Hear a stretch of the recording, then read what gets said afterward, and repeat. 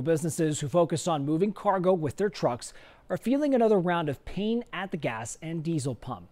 To check in, we're saying hi to our Brooke Chow, joining us live this morning. She's getting ready to go to new heights, but she's following a local moving company trying to stretch their own dollars. Brooke, I will say be careful, but let us know how they're doing right now. Well, the owner, Eden, here of Easy Move is going to go ahead and let me up, but they've been in business for 15 years, so they tell me that they've seen this industry have its highs and lows, but right now the cost of fuel is actually more than the cost of labor.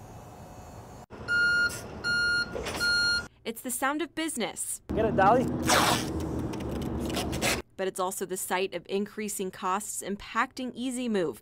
Diesel's an important part of the moving process, and with the cost of fuel rising, this local moving company says it's hard not to reflect on where they started. Back then, it was about $1.30 something. Yeah, for diesel, it's a big difference. Today, that same gallon of diesel is costing Easy Move 5 times more, even surpassing the price of labor.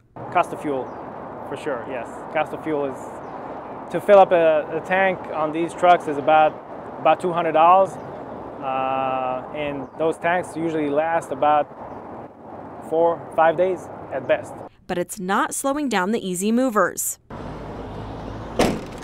As summer is their busy season, they still anticipate the cost of fuel to get worse before it gets better. Now it's steady, but interesting. Like I said, there's a lot more people in Tucson than previous years, so there's a lot more movement, there's a lot more activity.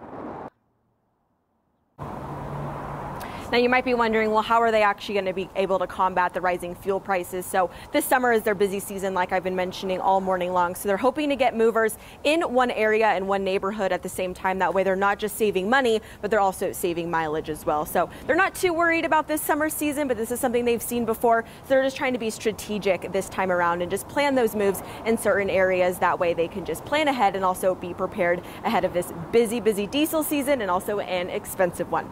For now, we're live in Tucson. I'm Brooke Chow, KGUN 9 on your side.